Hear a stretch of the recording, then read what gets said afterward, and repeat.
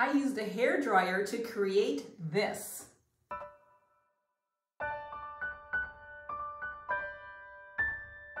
Hi everybody, welcome. Thank you so much for joining me. My name is Soraya. If you're new, please subscribe and don't forget to hit the notification bell. So I created a fluid pour with my hairdryer. This is the before and this is the after. I also enhanced it. I've got commentary throughout and I've got up close pictures. Sit back, listen to the beautiful music and enjoy. Okay, and here is the canvas. It is a 24-inch by 40-inch gallery wrapped canvas. And the 40 inches is wide. That is 60 centimeters by 101 centimeters. And gallery wrap just means that it's thicker all the way around, which means you can just wire it and hang it. You don't have to put a frame on it unless you want to. Okay, and I just quickly wanted to show you the colors. I've got a plain white, which is just Artist Loft mixed with 2 parts Floetrol and 1 part paint. That was left over.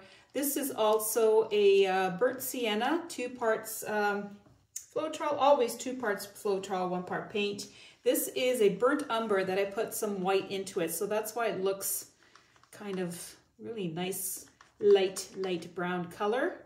And a Mars black, you can see the consistency there. And a grayish blue, beautiful color. It kind of looks like a little bit purplish to me, and a sky blue light.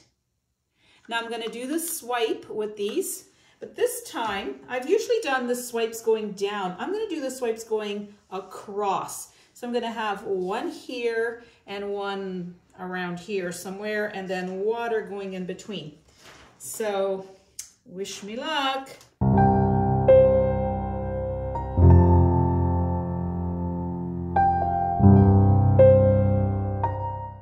I've kind of gotten addicted to swiping. It is so much fun and you get these gorgeous patterns. It is so beautiful.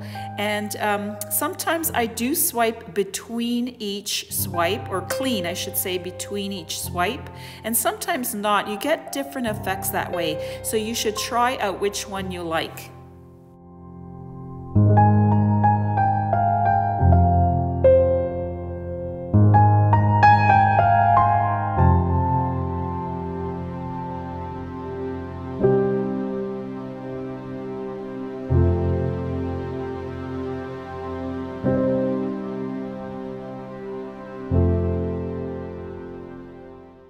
This bit of black really helps to ground that cliff.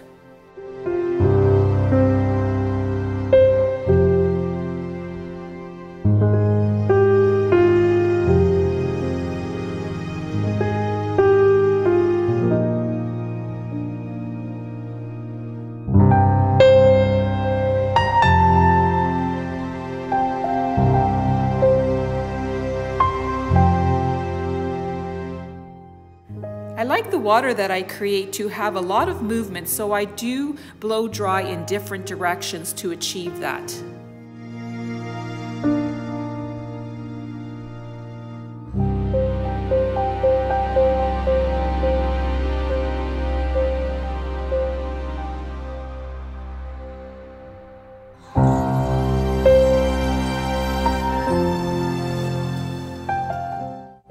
Okay, and here it is up close on my side, and I think I've got some beautiful things to work with when I enhance this.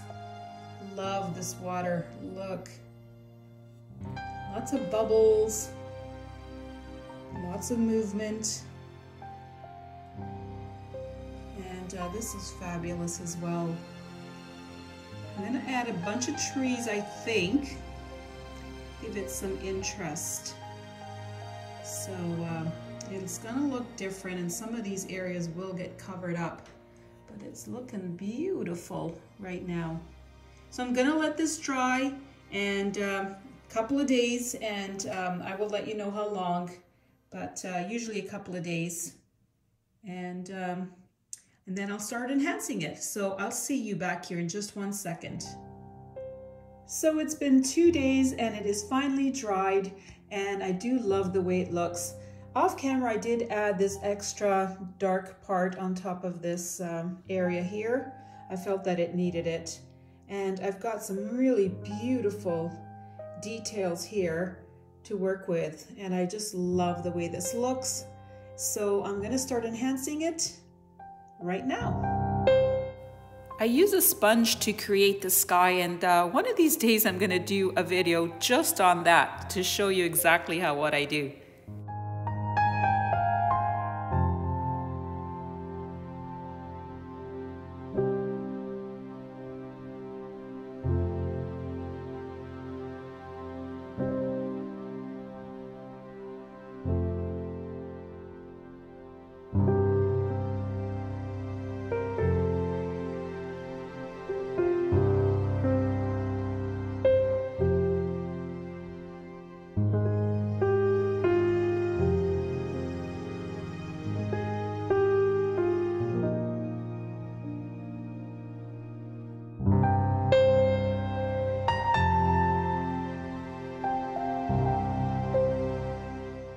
I like to use a variety of brushes to achieve different effects, and the fan brush really helps to give a lot of texture.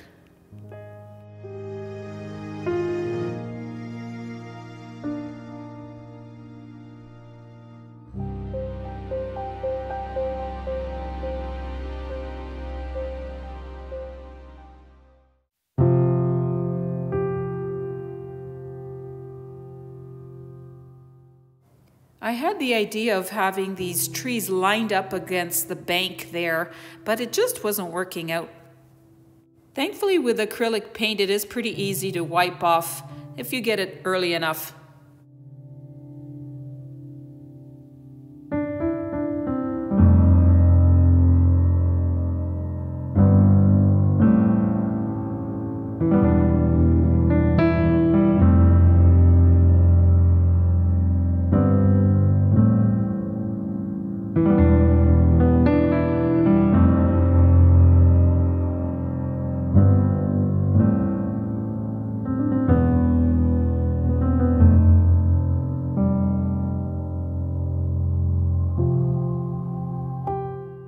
I kept working on this area for so long and trying different things, and nothing worked, so I decided to change it.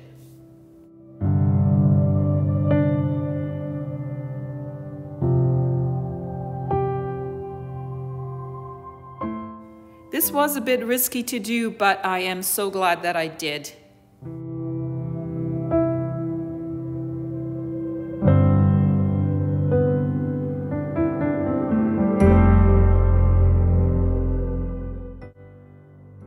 Okay, so that only took a day to dry, and I'm so happy I did decide to cover that area. It just wasn't working for me. I didn't like it, and now it's way nicer, I think. So I'm going to be working on this or continue to work on this today.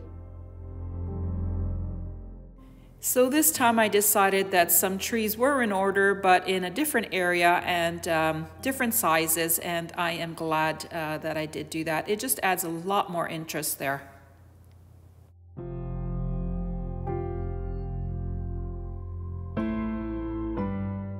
I switched to my smallest fan brush to achieve these trees.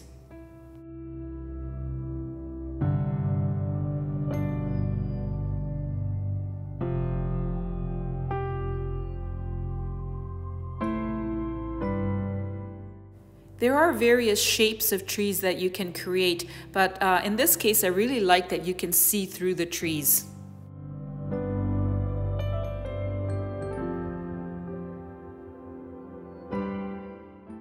So to balance the painting, I felt that the other side needed a couple trees as well.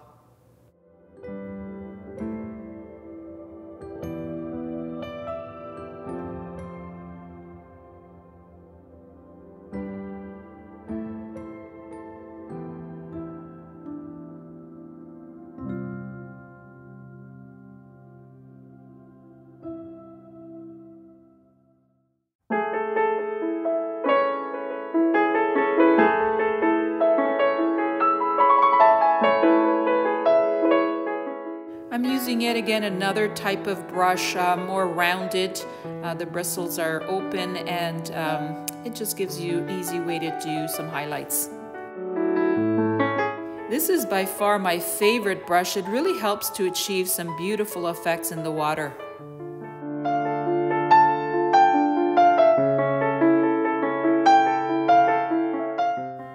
I'm adding some light blue in this section because of the new pour had more light blue in it than this side, and that's what I'm doing here.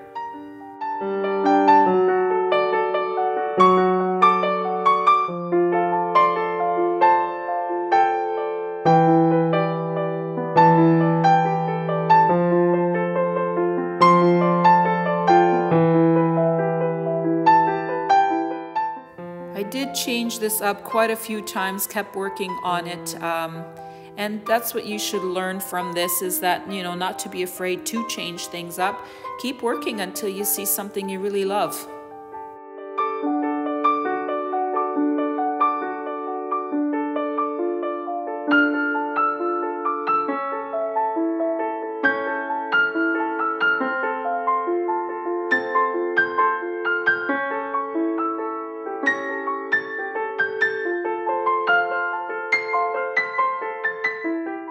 These are all details that make the painting so much more interesting.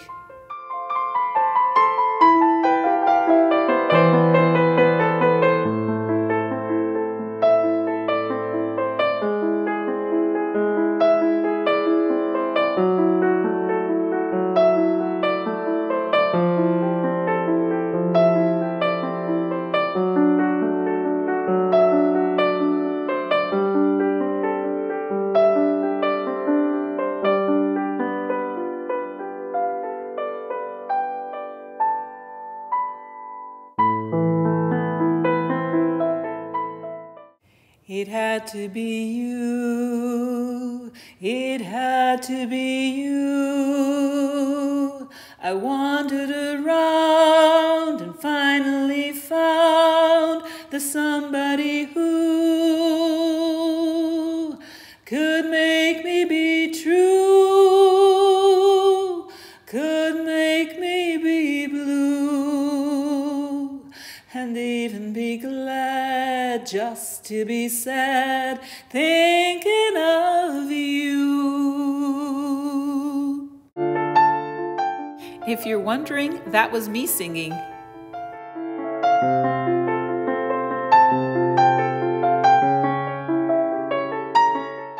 I love painting rocks, and they're fairly easy if you keep this in mind. Make sure that you have different tones throughout the rock. So you don't want the same color throughout, it's just not going to look right. I'm adding some copper here because the other cliff had some, and boy, did it make a big difference.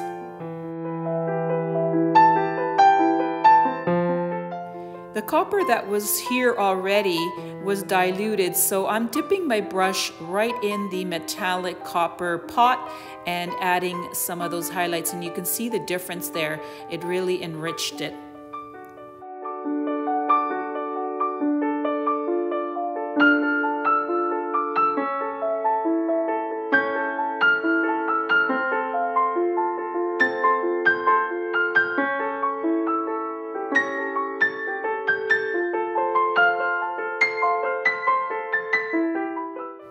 Went back to the sky, wasn't too happy with this section, and worked on it until I was.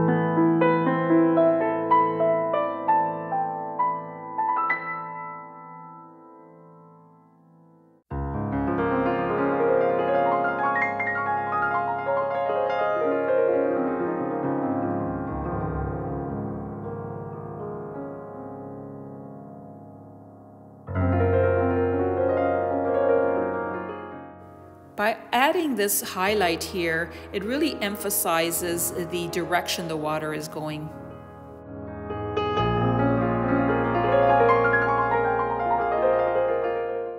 This is another little nice trick. Just get an old toothbrush and flick away and you get these great water spots. And here's the painting all done. I am super, super happy with it. Loving the way it turned out. Look at the details. Those are the splashes that I created by using the old toothbrush. And there's some on this side as well. So it's just an easy way to do that. Love, love the details.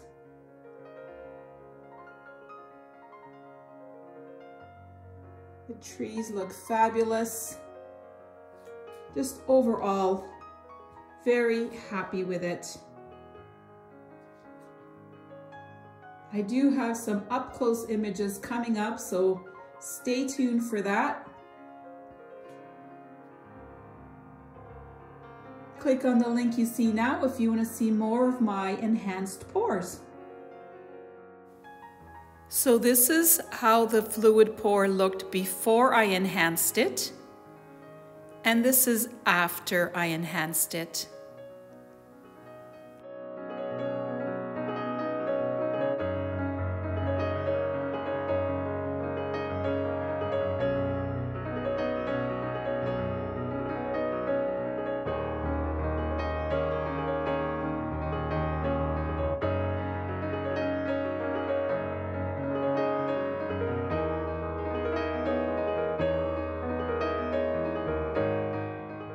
I have all the colors I used in the description area below.